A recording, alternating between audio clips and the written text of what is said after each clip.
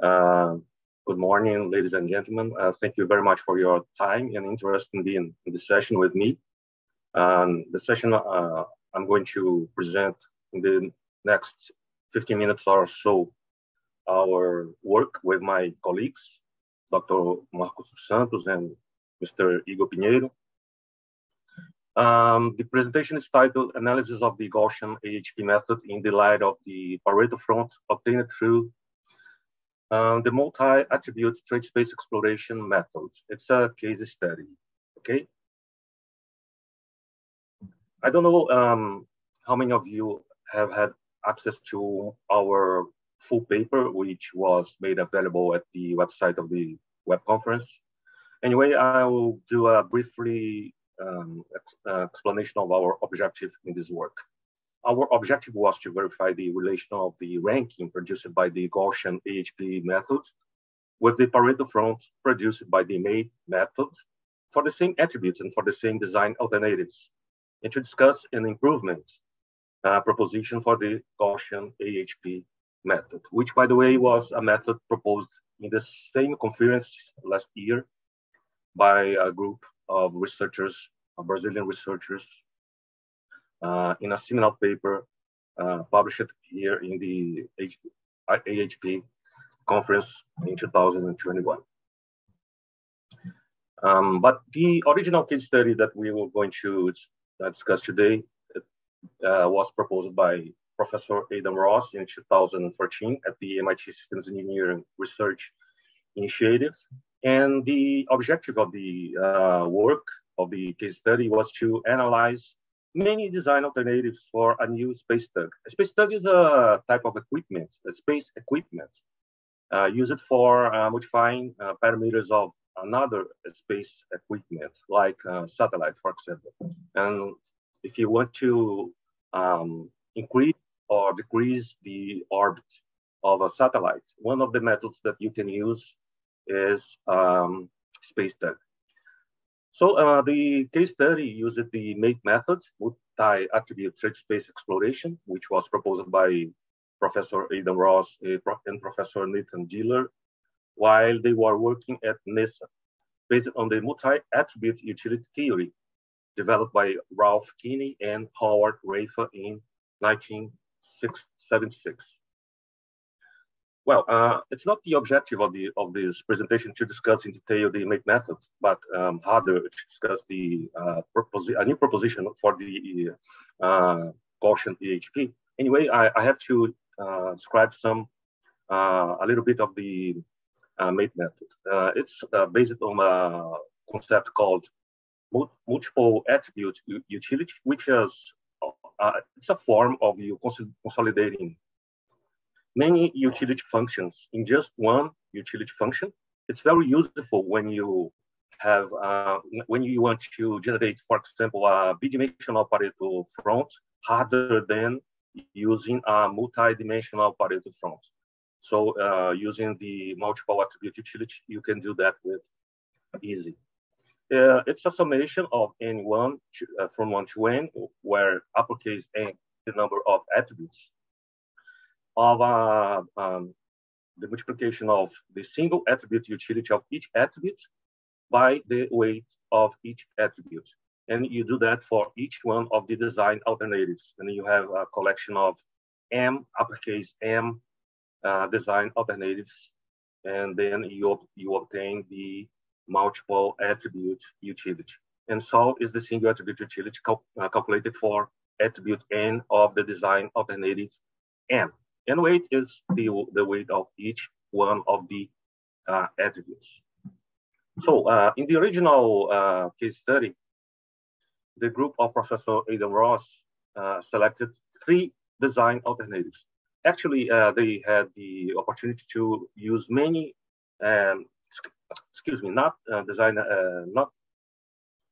design variables, but attributes, performance attributes. They had the opportunity to select many performance attributes, but they, at the end, selected only 3 performance attributes. I'm not going into details of the method used for selecting the attributes. It's not important for the result of our work. I have only to describe, to call the attention for. Look that they assigned weights for each attribute. Weights were obtained by a committee of subject matter experts, and each attribute have some points of interest, some levels of interest. I have to say that these attributes do not have to be linear, but they have to be monotonically increasing or decreasing, right?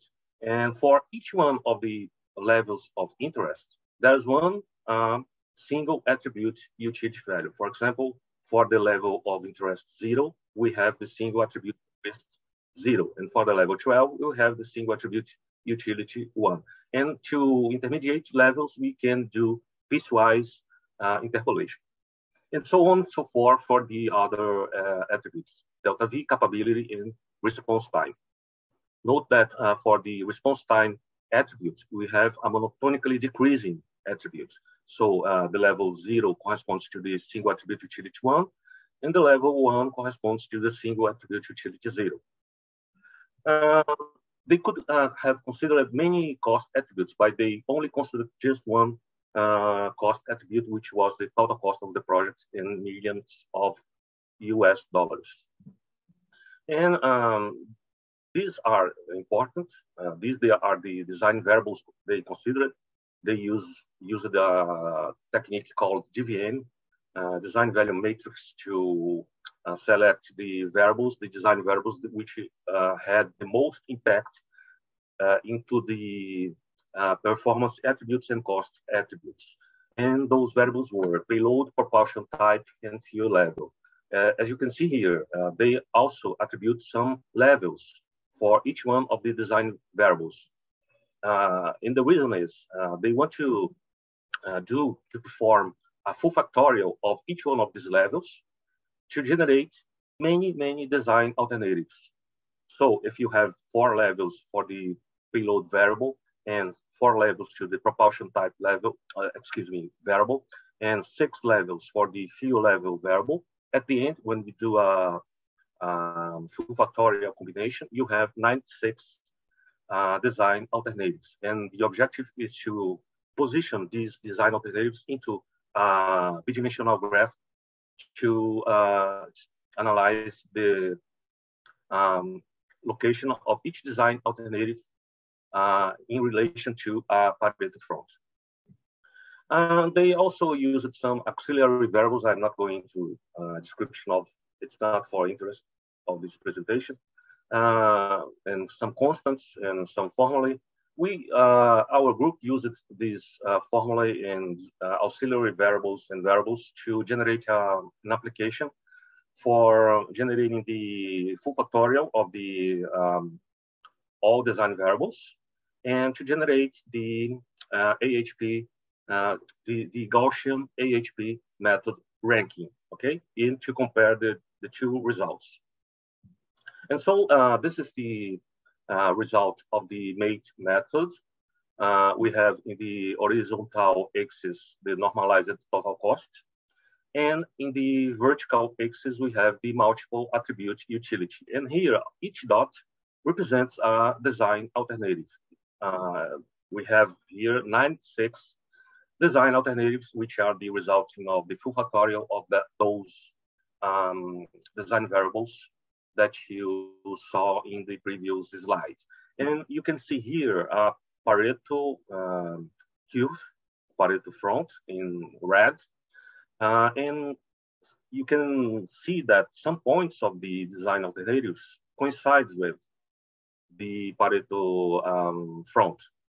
Those points are the most optimized points, and you should rationally, for example, to choose this point harder than this point, because if you choose this point here, you are going to choose a point with a higher cost for the same level of multiple attribute utility. So the points in the red cube are the more rational points you have to consider in your design analysis.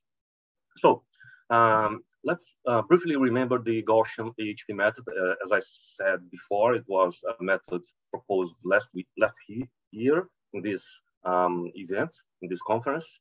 And the Gaussian AHP method, it produces a ranking that's the inner product of each point, in this case, each attribute of each design alternative, and the transposed normalized standard deviation vector of each attribute. And the result is sorted in decrescent order.